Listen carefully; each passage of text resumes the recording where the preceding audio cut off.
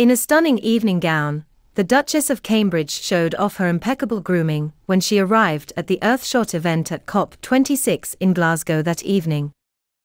William and Kate attended the ceremony in Glasgow that evening alongside Prince Charles and Camilla, Duchess of Cornwall. At the arrival, Kate Middleton strolled behind Prince William in a sharp suit and looked like the epitome of poise in a blue coat dress and navy heels. The Duchess chose a gorgeous makeup look for the celebration that night, where she was joined by Boris Johnson, Camilla, Duchess of Cornwall, Prince Charles, and other important figures from the Sustainable Markets Initiative, as well as the winners and finalists of the first Earthshot Prize Awards. The cost of her custom dress, which was constructed of a double wool crepe fabric and was part of Epo9's SS20 line, is accessible upon request, but comparable garments sell for about $3,278. Camilla, 74, chose a teal Bruce Oldfield with repurposed buttons from another dress. Only a few hours prior to William and Kate's presentation, the royal couple travelled to Dennistoun's Alexandra Park Sports Centre to speak with scouts and learn more about the organisation. The couple's first engagement since arriving in the Scottish city for the COP26 conference, which gathered world leaders together to talk about the need for immediate action on climate change, takes place at the occasion.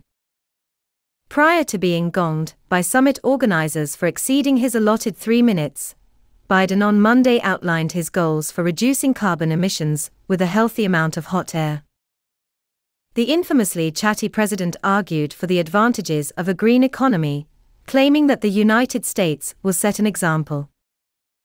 Despite the audible cautions, he declared that the delegates were in the eyes of history and announced a comprehensive strategy to reduce emissions in order to achieve a net-zero carbon economy by 2050. It will show the rest of the world that the United States is not only back at the table, but hopefully leading by the power of our example, he said. I am aware that this is not the case. To demonstrate that our climate commitment is backed by deeds rather than just words, my administration is working non-stop. The organizers instructed world leaders to limit their speeches to 3 minutes. Once their time was expired, a gong rang out every minute to inform violators of the limit. It sounded for Biden 8 times. The warning had little effect, and after more than 11 minutes, he concluded. He repeated the action moments later in a separate meeting, speaking for 8 minutes even though participants had been instructed to keep their remarks to 2. In this instance, the British Prime Minister stepped in to save him by claiming that Biden was not there when the instructions were given. British Prince William and Kate, Duchess of Cambridge, are welcomed by British Prime Minister Boris Johnson as they arrive for a COP26 evening reception. Royally at ease. At a gathering, Kate smiles as she hands guests a tub of dead larvae that are used as farm feed. When his wife offered him a tub of dead larvae, William didn't seem amused.